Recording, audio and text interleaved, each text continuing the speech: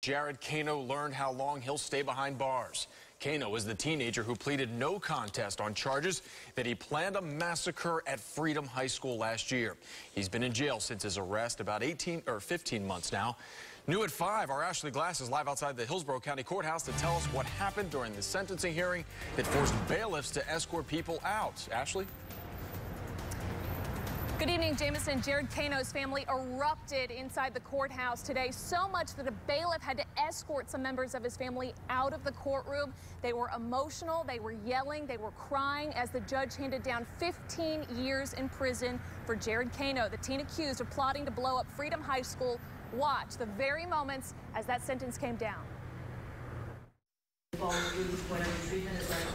Jared Cano's family, who stood up in court today begging the judge for leniency, learning she was anything but on the teen who pleaded no contest to charges he plotted a massacre at his high school last year. He used to be sentenced on count 1 to a period in Florida State Prison for 15 years, to be followed by 10 years of probation. Cano, his face fiery, jerking his body upon learning he will spend the next 15 years in state prison, making him 33 years old when he's due to get out, and despite his own plea to the judge. Don't make me the poster child for something evil.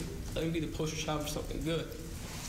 Let me do right. The judge called it one of the toughest decisions she's ever had to make, and in the end said it came down to this in making her decision. You take that impulsivity and you combine it with anger and retaliation and uncontrollable anger. It cooks up a recipe for, in my mind, a very dangerous individual.